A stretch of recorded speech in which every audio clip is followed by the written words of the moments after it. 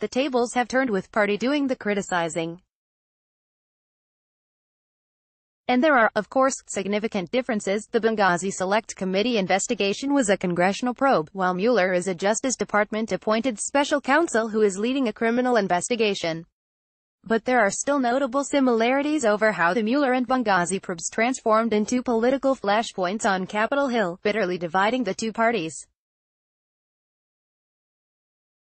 For months now, a growing number of Republicans have called on Mueller to wrap up his investigation, which originated as an FBI counterintelligence investigation in July 2016 that the special counsel took over in May 2017. South Carolina Republican Rep.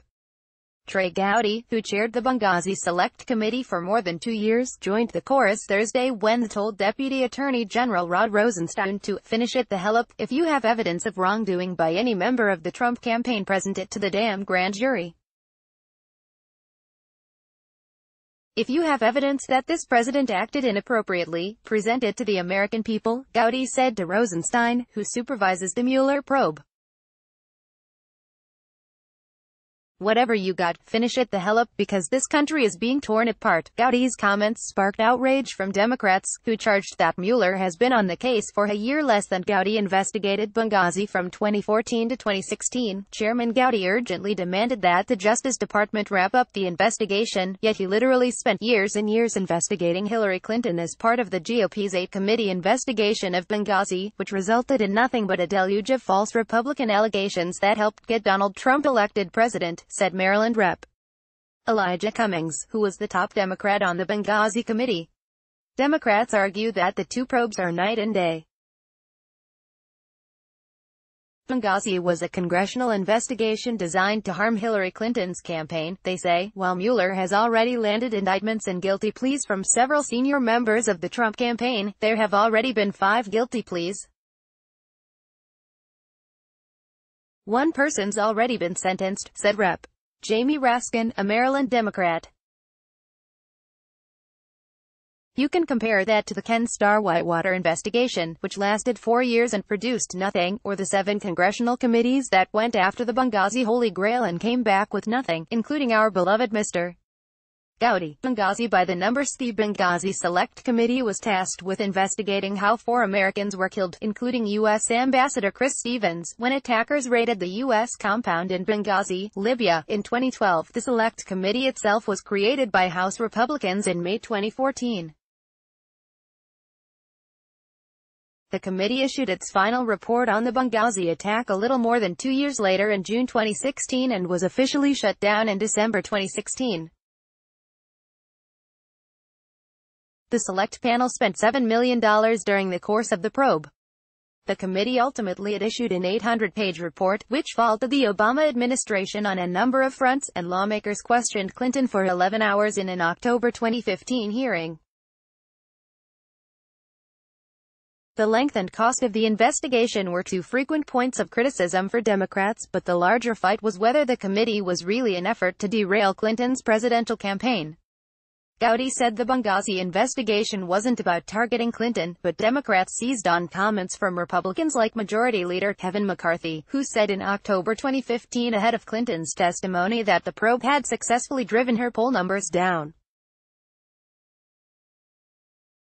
Cummings, the top Democrat on the Select Panel, said following McCarthy's comments that the committee was an unethical abuse of millions of taxpayer dollars and a crass assault on the memories of the 4 Americans who died. The Democratic report on the Benghazi investigation included a section titled, "Select Committee Squandered Millions of Dollars in a Partisan Effort to Attack a Presidential Candidate." Republicans pushed back against those criticisms, accusing Democrats of trying to shield Clinton. Most Democrats on the Benghazi committee have endorsed Clinton and they are now running a protection effort for the former secretary, the Select Committee said in an October 2015 statement. In the end, the committee's 800-page report did not contain any bombshells about Clinton's actions, like the claim of a stand-down order to help the Americans that was never proven. But it was the Benghazi committee that led to the revelation of Clinton's private email server, which many Democrats say ultimately dragged down her campaign and allowed Trump to prevail in the 2016 election. attacking the investigation, then and no fist forward to 2018, and the tables have turned, with Trump and his Republican allies calling Mueller's investigation into possible collusion between Trump's team and Russia a partisan witch hunt and runaway waste of taxpayer dollars. There was no collusion with Russia, except by the Democrats. When will this very expensive witch hunt hoax ever end? So bad for our country, Trump tweeted earlier this month. Mueller's appointment was greeted with broad bipartisan support, but the barrage of attacks have dragged down his poll numbers, too, especially among Republicans.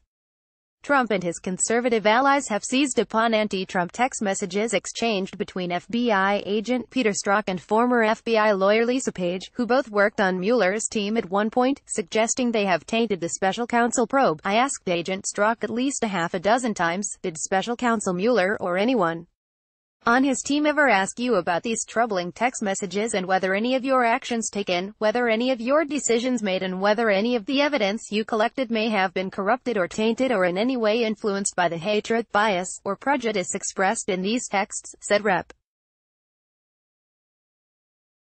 John Radcliffe, a Texas Republican. He repeatedly and unequivocally said no. Mueller was appointed as special counsel in May 2017, not long after James Comey was fired as FBI director. In the 13 months since his investigation began, Mueller's team has charged nearly 24 individuals and companies, including senior members of Trump's team, and 5 people have pleaded guilty. In a spending report released last month, Mueller's team disclosed that it had spent $17 million since the special counsel was appointed in May 2017. The charges brought by Mueller's team are not connected to collusion between Trump's team and Russia, which has also sparked criticism that Mueller is going after Trump's team for charges that occurred well before the campaign even began.